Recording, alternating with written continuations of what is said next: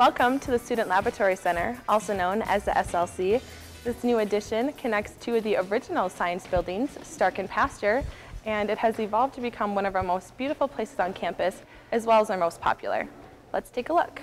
Created by 6 different artists, the SLC atrium was modeled after the Mississippi River and incorporates design elements from all the departments within the building, from geology to astronomy. The SLC was designed to allow as much natural light as possible, with a full wall of windows to let the sun light up the atrium, making it an ideal study space. The SLC is also home to some of Winona State's most hands-on departments. The first floor houses the Geoscience Department. Along with their vast collection of rocks and sediment, students get a mixture of lecture as well as hands-on labs. The Flume Lab simulates the effects water has on the landscape and the movement of sediment. Students also get to work with real dinosaur bones in the Fossil Prep Lab. Sharing the first floor and getting a little more theoretical is the Physics Department. In between testing theories, hypothesizing, and memorizing equations, the Physics Department also has fun demonstrating and teaching students about physics.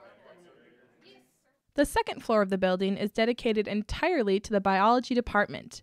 Here students take a look at the wide variety of life in the world, studying everything from microscopic cells to the entire animal kingdom. Last but not least is the Chemistry Department on the 3rd floor.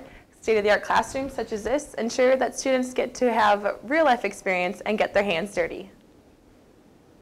Students also have a chance to test on and work with incredible equipment. Everything from a mass spectrometer to a nuclear magnetic resonance machine. As you can see, this building has a lot to offer, especially for students who are wanting to get hands-on experience in the field of their choice.